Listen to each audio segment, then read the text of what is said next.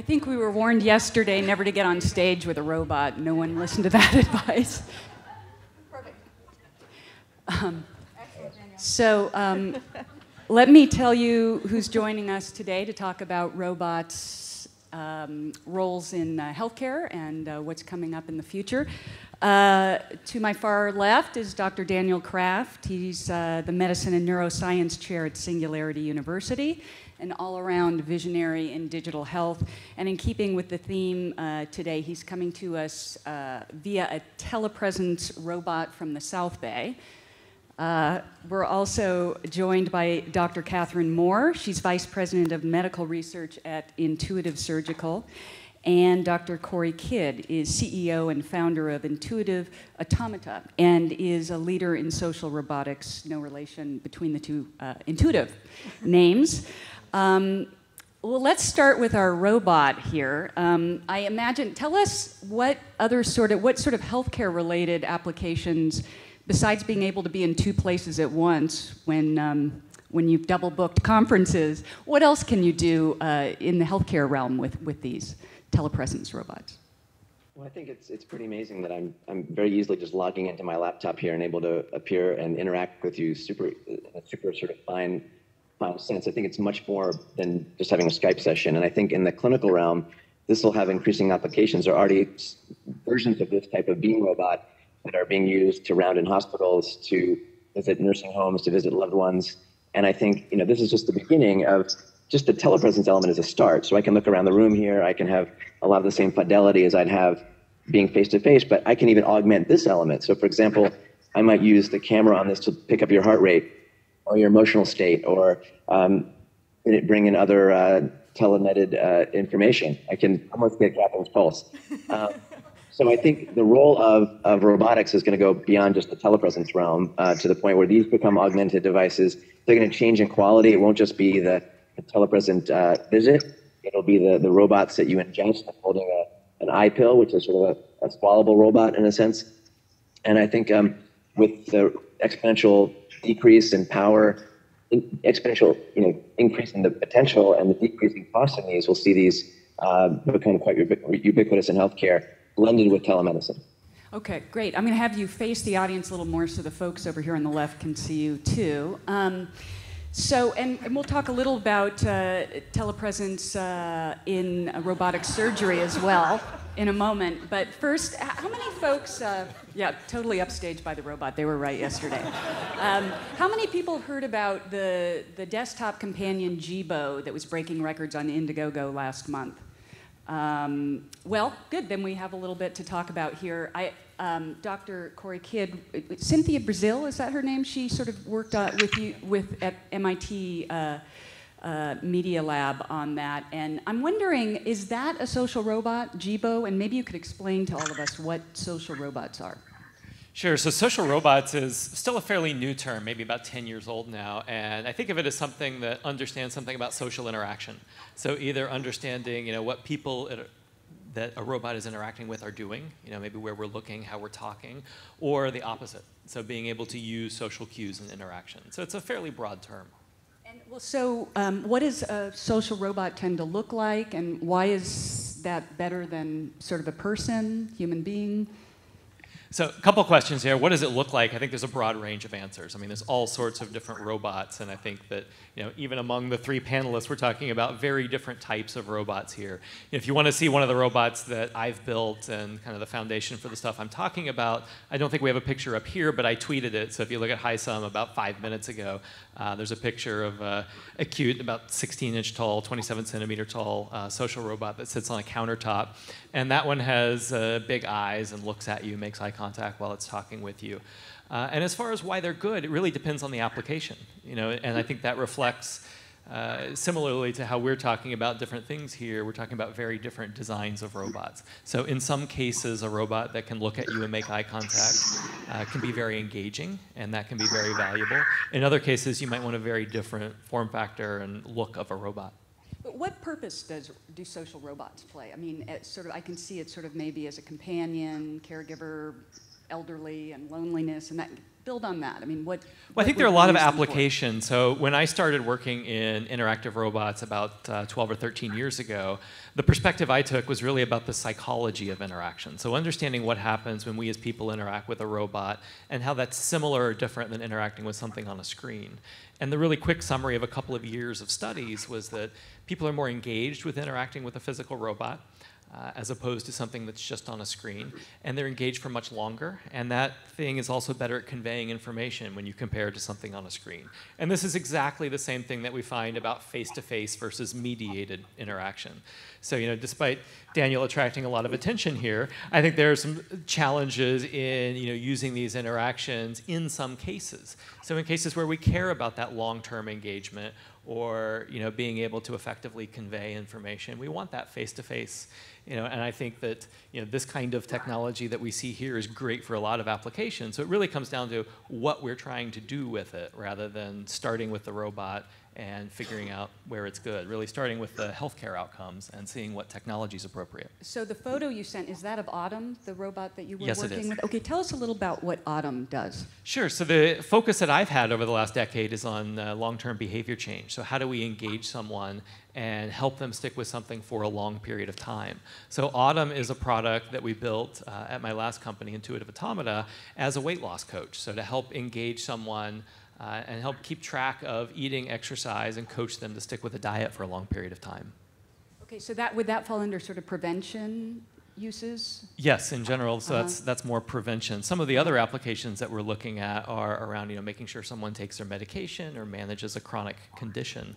So if we look at across a lot of our healthcare challenges right now, medically we may know what we should be doing, but behaviorally, and we've already heard about this today and yesterday, behaviorally it's a real challenge to get us as people to stick with something for a long period of time, even if we know it's good for us.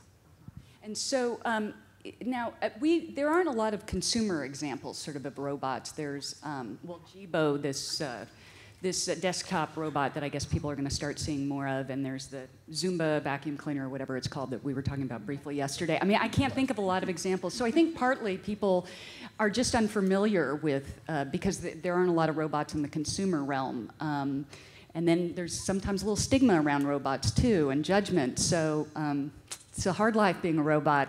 But so talk about that a little. Is that something you find with the idea of social robots as, companions or? I think there's actually quite a bit of acceptance when people see them. If you looked at the picture of Autumn, you'll see it's very cute.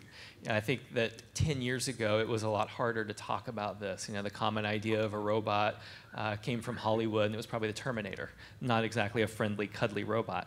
Today, when people see our robot, they think of other Hollywood examples, like Wall-E, for example, so something that's much cuter. Or if anyone's seen the movie Robot and Frank, or there's several other examples in the last few years of robots that have a much warmer, friendlier connotation around them. And so I think that when people see these, particularly when we introduce robots that are around a particular application to help me do something, it's a different mindset than what it might have been a few years ago. So I can see sort of social robots are used sort of in the prevention area and rehab area, but then we jump over to sort of the other end, which is intervention, and we can get into sort of robotics and surgery. I think that's sort of, you're at the other end of the spectrum other extreme, there. that's for sure. Well, tell us a little bit about why would you use robotics rather than the old-fashioned way of using your hands? And tell us what it looks like, robotic surgery. Okay, yeah, and I think your characterization of it really being the other extreme of robotics is accurate. When we think of robots, we tend to think of something that's autonomous, something that we're interacting with, something that's separate.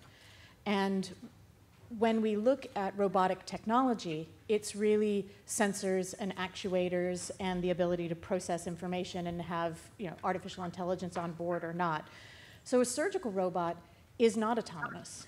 It's really instead an extension of the surgeon. It's allowing the surgeon to do surgery through incisions that are much, much smaller than they could ever get their hand through.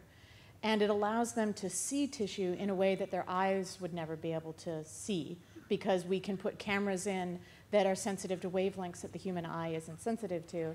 And so what it allows surgeons to do essentially is to take on a set of superpowers kind of the ability to reach in with smaller, being able to make small microscopic movements, lots of dexterity, takes the tremor out, and allows them to see tissue and navigate and have overlays of additional information so that during a surgery they can be making better clinical decisions. But when you think about who's the customer and who's the consumer, we have an unusual product in that our customer, the patient, is anesthetized when they're interacting with our product. And so they never really interact with it in a way that they would with sort of an autonomous companion robot. So, and you work with something called Da Vinci. Da Vinci, right? Da Vinci yeah, is the name over of at that robot. Intuitive Surgical. So what does that look like? Are you in another room looking in? We didn't get to show you a video, but is it in your TED Talk, by the way, a little example Yes, of it that? is. Okay, she has a great TED Talk, by the way, I'd highly recommend. Thank you. But so you're holding, you're not standing there holding the arms right over the patient necessarily, you're further back. Correct. So the surgeon sits generally not in another room, but they could if you're going to run the fiber optic cable into another room. But the surgeon sits at a console, and they are manipulating a controller that essentially measures the position of where their hand is and the state of their grip. So it knows what their motions are. It then translates that into surrogate little metal hands that are now inside the patient. And so the robot, what people think of when they think of the Da Vinci, is mostly the patient side cart, the part of the robot that is holding the surgical instruments and is allowing that manipulation to happen inside the body. And so the surgeon is really telepresent in a lot of ways, telepresent almost in the way that Daniel is right now. He's telepresent from the South Bay up to here. The surgeon is telepresent from sitting next to the patient to being inside the patient. They see, they manipulate, it is like they are inside the patient. And so they can then do operations on a very microscopic scale without having to go through a big incision. And so are there some surgeries that are now standard to use robotics in, and what would those be?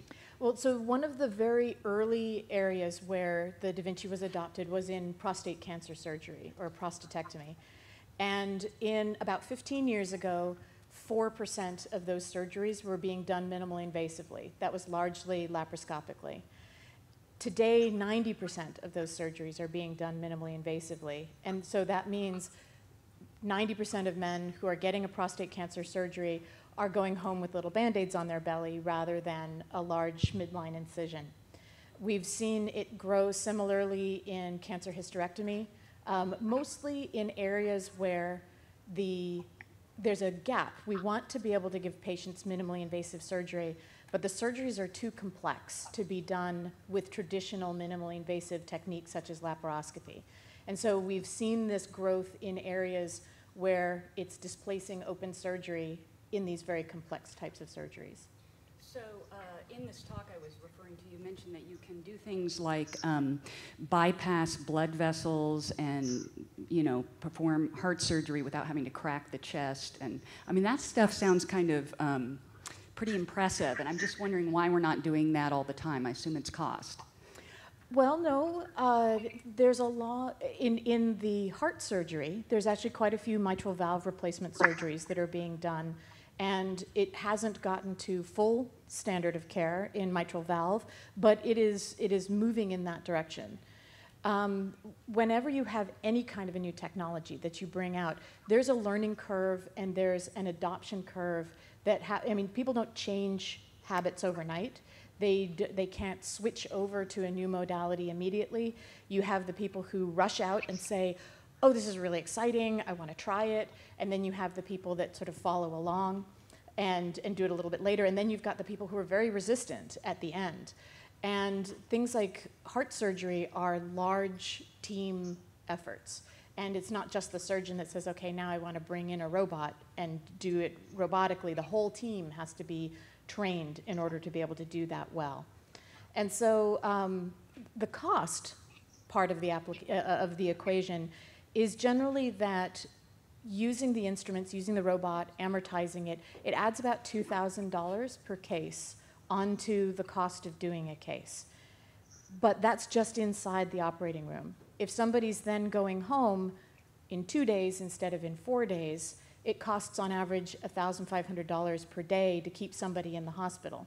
So the hospital gets paid the same amount, whether they're doing a robotic surgery or an open surgery, but they're making the money back because they can send people home earlier. And so the cost barriers have not actually been the barriers to adoption. It's been largely just these things gaining traction and gaining clinical acceptance in the different surgical societies. Okay, we had a pretty bold statement yesterday that maybe robotic surgery would be standard of care in a lot of surgery by, I don't know, what was it, you guys, 40, 50 years from now? Do you have any sort of bold statement or prediction of what we can expect being a little closer to the technology? Well, given that I'm trying to make that happen, the best way to predict the future is to make it happen. When I look at all of the different kinds of surgeries that we could be bringing robotics into, it's really clear that they're not all Da Vinci surgeries. The Da Vinci surgical robot is really good for things that have sort of a laparoscopic analog. But when we start thinking about knee surgeries, when we start thinking about eye surgeries, when we start thinking about a lot of the other areas where we do surgery, there'll be need to have other robots, new, different, purpose-built robots for those different areas of surgery. But I also really believe that augmenting the surgeon in all of those surgical areas, giving them greater precision, giving them navigation, taking out tremor, changing the scale, adding in additional information as an overlay so that they can make better clinical decisions, there's a benefit to that in every surgical area. So I think there will be robots everywhere. And as we move over to Daniel, what about telepresence in surgery? Catherine or Daniel, is that something that's happening? Well, I think when I've experienced a Da Vinci device, and when you're in it, you're really, and as Catherine said, inside the patient. And I think it's going to be the convergence of not just the visualization, the ability to control the robot's fine movements, but as Catherine was mentioning, the overlapping of, let's say, artificial intelligence to guide you to the tumor, or MRI data or CT scan data that shows you where the tumor is or how to avoid the blood vessels. I think in general, when we think about robotics in healthcare, I would maybe reframe that as all these fast-moving areas that can overlap to augment the clinician in the setting of the operating room, in the primary care setting, starting to augment the patient in the home, whether that's aging in place, and having a set of robots that are part of your Internet of Things that can keep track of your health and allow more proactive prevention of falls or detecting other things before they sort of happen. So I think the OR is a perfect example. We're seeing Google Glass being applied. Things like Oculus Rift have already been demoed as ways for learning anatomy or as Catherine often talks about, mentoring another surgeon through these devices. So I can be, for example, rounding in a clinic. I'm a bone marrow transplant physician. I could be in India and on rounds with a team there and helping them talk through a difficult case and actually examine the patient. So I think there'll be the blending of these sensibilities. And what about other roles, just to stick with the operating theater for a moment, like anesthesiologists and so forth? Well, I'll mention J&J last fall had approval of a robotic anesthesiologist for conscious sedation, for like colonoscopies. And just like many other challenges in healthcare, who do you think is fighting tooth and nail not to let that come into the OR here in the United States? The anesthesiologists, because in some cases their jobs will be taken by robotic anesthesiologists. We can see apps that can replace dermatologists. We'll see, in some cases, maybe the robo full-on surgeon in a few decades, thanks to Catherine and colleagues in work school, replace members of the team that are already there.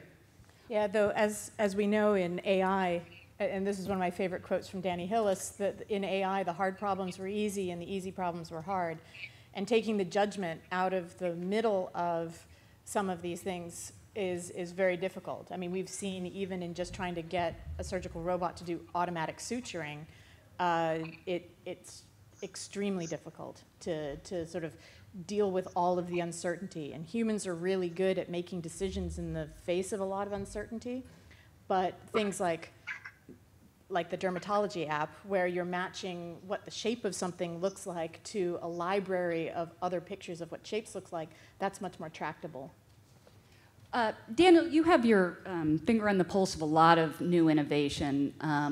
Talk to us about some other sort of applications for robotics in healthcare. I know there's a lot of them, like nanobots, small robots. That Sure. would be an interesting area to start. Just a couple sort of from macro to micro. We're now in the world of wearable exoskeletons.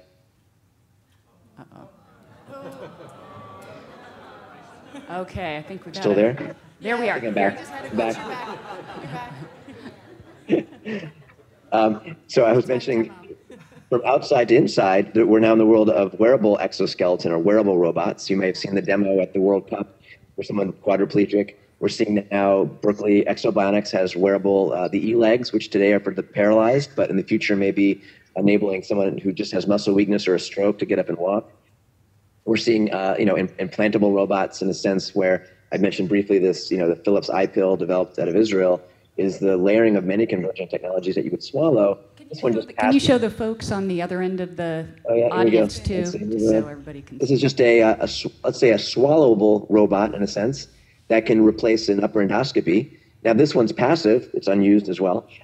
You can imagine you could use. But there are other versions that actually can move through your GI tract and potentially then do interventions. So instead of having a large colonoscope or endoscope down you, you'll have something less invasive. And as we go to the micro level, nanotechnology, we can think about nanorobots that can move through your bloodstream, that can eventually clear out plaques and beyond. So if we're riding the exponential wave, and I chair a conference now called Exponential Medicine, we're looking at where these might be in 2 or 5 or 10 years. And I think as innovators, we need to be building whether it's an app or a wearable or a drug, how this blends with where our technology will be in let's say, 5 years.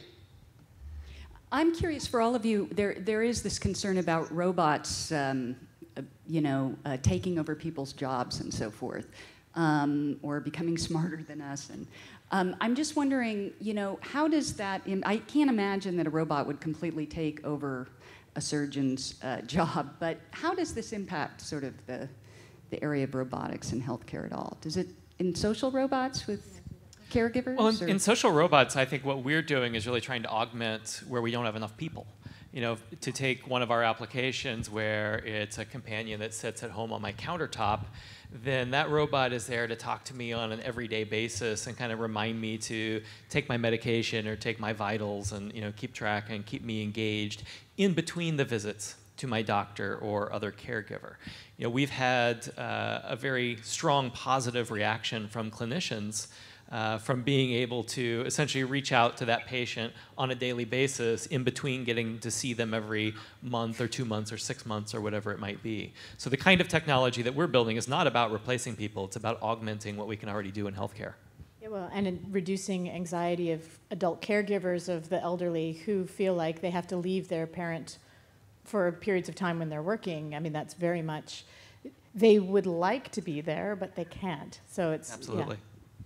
I think I'll just mention, and first of all, I want to thank Suitable Technologies for lending this beam robot. But there's a consumer version of this going to be coming out that I've ordered. I think I'll be getting later this year for about $1,500, I believe.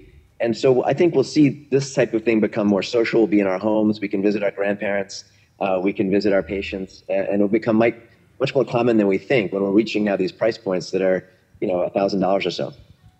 I'm just going to, this is sort of similar to the question I just asked, but because it's sort of like trumps all the other questions on here, there's so many people asking, and I'm going to ask again. So lots of folks want to know how we balance the efficiencies and accuracies of robo-docs with the human need for empathy and contact, which gets a little bit at that. But well, I mean, when I made the comment that the patient interacts with our robot when they're anesthetized, the human contact of the surgeon is still, I mean, some people might debate whether human surgeons demonstrate enough empathy as it is, but there is still that, when it's time and prevention has failed and surgery is necessary, that the surgeon is the one that is talking with the patient, talking about options, examining them in clinic. the patient doesn't ever really interact with the robot. And then the surgeon is then seeing them in post-operative clinic, part of their post-operative care.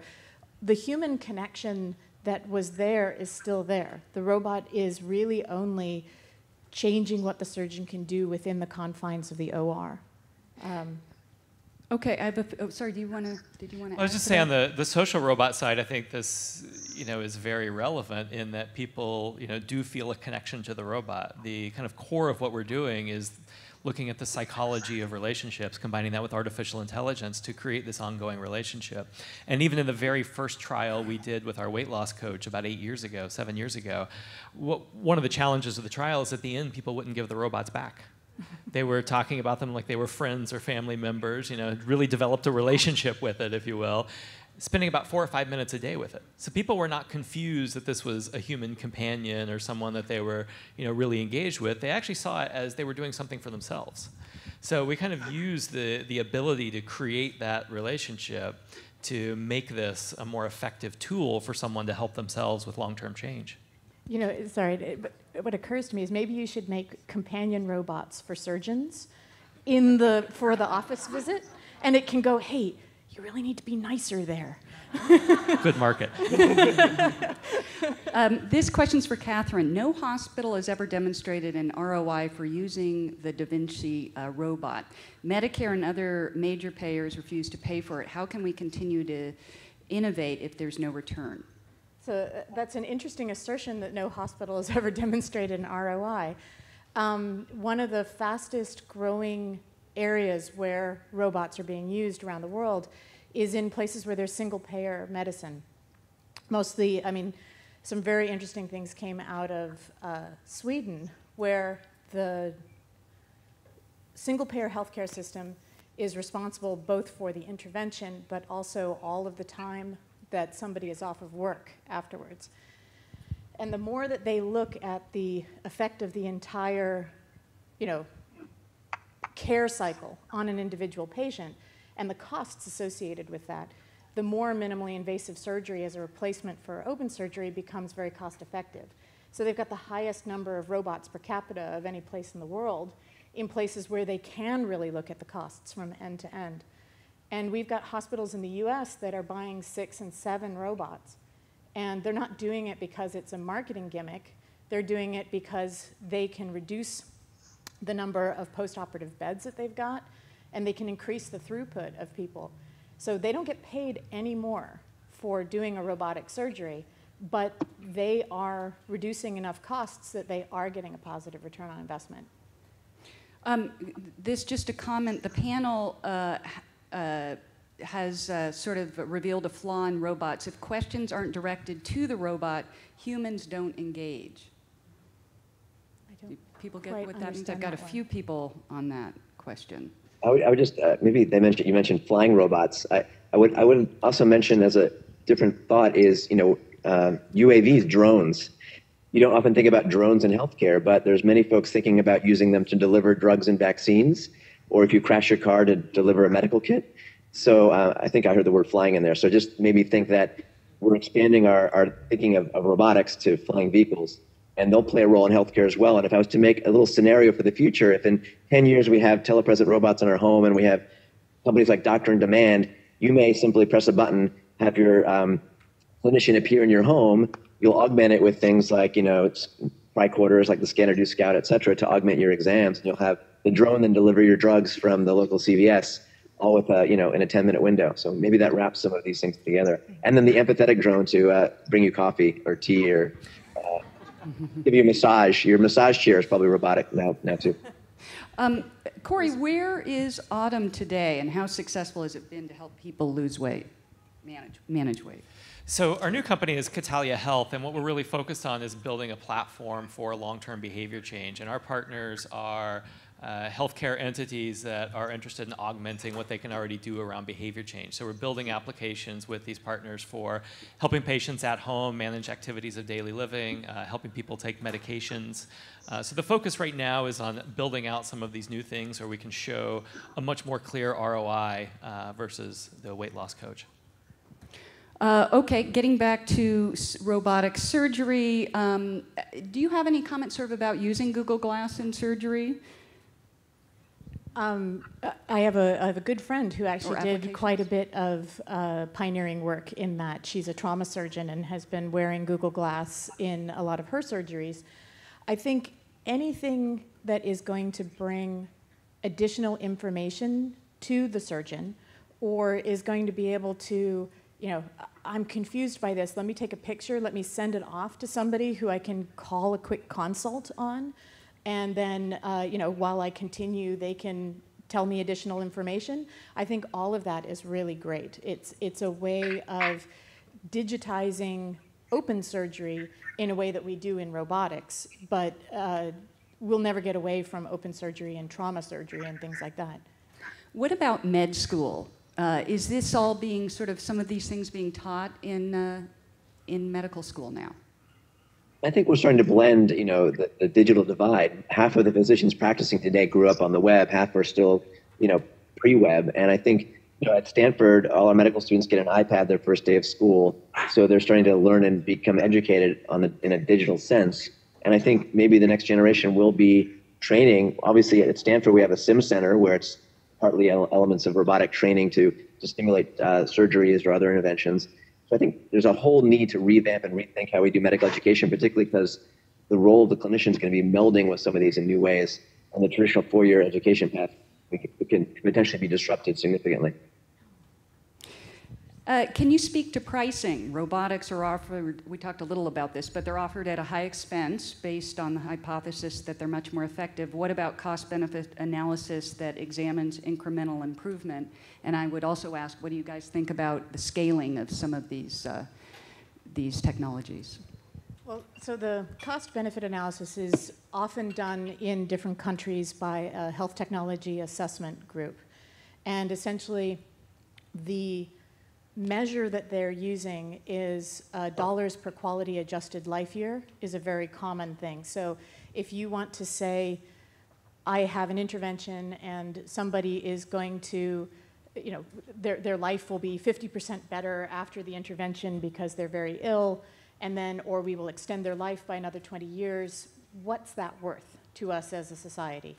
And by looking at lots of interventions from vaccines to surgical robots as a, you know, sort of what's this net effect in terms of dollars per quality adjusted life year, this is the way that you can make decisions, especially in a single payer healthcare system, about what technologies you consider are cost effective and which are not. And so robotic surgery has actually been examined by health technology assessment groups all around the world, and it's been adopted in countries where they follow their health technology policy. What we were looking at in the UK was it was about $7,000 per quality adjusted life year, better than doing open surgery. And the cutoff in the UK for services that they will provide is about 30,000 pounds per quality adjusted life year. So it was actually one of the more cost-effective technologies that the National Health Service covers. So it's easy to focus in any technology on the money that it costs when you bring it into the operating room or into the home. But when you're looking at the downstream effects, when you're looking at the entire effect on the patient, you have to look at all the costs that it displaces downstream. And so anybody who is working on making a new medical device or a new kind of an intervention has to be thinking about how is it cost effective? How is it bringing more value than it is bringing cost? But that calculation can't be done right in that initial interaction. They have to be done looking at the entire patient. We have to wrap it up. Daniel, do you have any closing thoughts? Anything you want to add? What's it like to be on that end today? You were here yesterday. Yeah, I just would say that I've used this sort of technology now maybe for 12 different hours in meetings and interacting with folks, and it becomes really quite easy. I think we'll blend this with things like Oculus in the future, and part of the theme, I think, of this conference and others is that the future is coming faster than you think, that we should think about how to leverage these in novel ways and make these platforms. And robotics, again, I would sort of blend with the whole idea augmenting us across the healthcare spectrum, whether that's the AI piece, the augmented view piece, the ability to have more specialized and focused therapeutics. And give this a try. I'll come down after the break, and I can meet and greet people on this too. So thanks. Great. Anything else, you guys? All right. Well, thanks very much. Cory, one more thing. One last thing I was going to say is, I think that right now all of what we're doing is still fairly unique and novel, and so we end up here in a panel on robots, Dr. Droid. But I think that's going to change drastically in the next few years. Each of us are going to be representing more the health outcomes that we're striving to achieve rather than talking about the technologies. We haven't had a panel up here on people who are using computer chips in whatever application they're talking about. And I think, as Daniel said, this is changing quickly, and it's not going to be very long before we forget that the underlying technology here is a robot, but we're talking about what the actual outcomes are and how we can help patients live happier, healthier, longer lives. So the chips could be next year. Okay, thanks very much. Thanks for the questions, you guys.